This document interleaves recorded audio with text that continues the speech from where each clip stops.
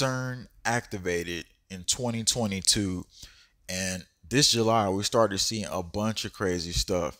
And even some of the weathermen was talking about like some of this stuff wasn't natural. Now we've looked into the cloud machine, a recreation device that they've used, because we've looked around and seen not just Switzerland started flooding the same month, but India started flooding, China started having floods, the United States started having floods, and then we just started to see a global thing pick up.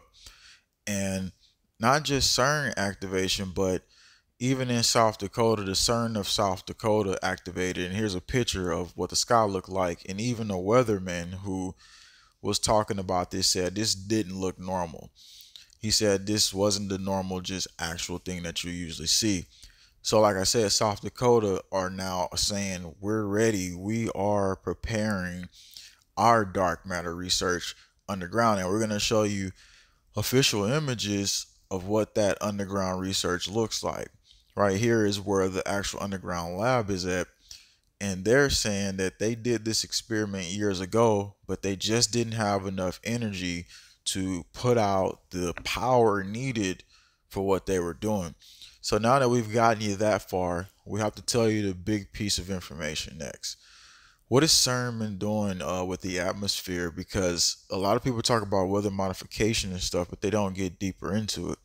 Well, in a lot of their new research and studies, they have been discovering so much about our atmosphere, and they even have this machine that I'm about to tell you about here in just a second.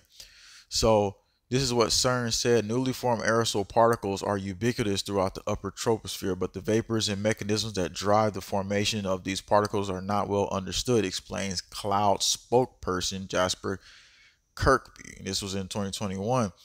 Now, CERN has this cloud chamber which does so much different things to the atmosphere, and this guy right here literally tells you exactly what that is. So we're about to play this clip here of him telling you what is going on here. And the question is CERN messing with our atmospheres and what's happening in our basically flooding, different things happening? This should answer a question, or at least make you think about it twice. Is a large stainless steel chamber where we recreate part of the atmosphere, and it's a very, very clean chamber. We've worked very hard to make the inside and so on very clean, and we recreate part of the atmosphere, including the trace gases and temperatures and so on, inside that chamber. And we look at the effect of the particle beam from the Cern proton synchrotron on the production of the seeds for cloud droplets. The fundamental motivation for cloud is there seems to be observations that when a cosmic ray goes through the atmosphere, it may affect cloud formation. But at the moment, we have no idea what the mechanism is. So we've designed cloud to actually study what happens, what is the possible connection between.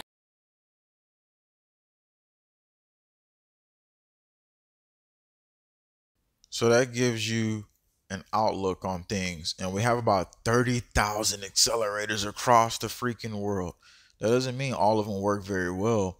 The top ones are the one in operation, but the fact that CERN is even atmospherically doing different things is showing you that whenever they light up, and again, it's electromagnetic energy, so obviously it transfers around the world and different things start to happen.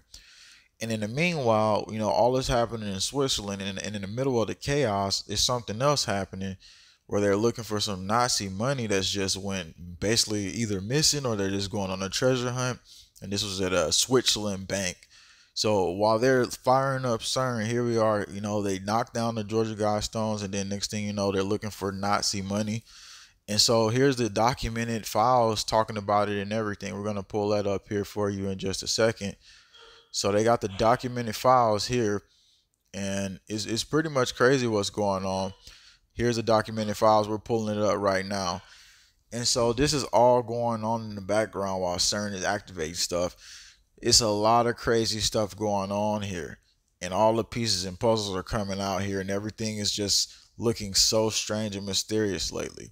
That's why we've been looking deeper into all of this, and we're going to get even further down into this. So stick around, JWTV show, and we'll have more videos that we broke down a lot of information on the left hand side. Please get the video out, and thanks for tuning in to this live report today.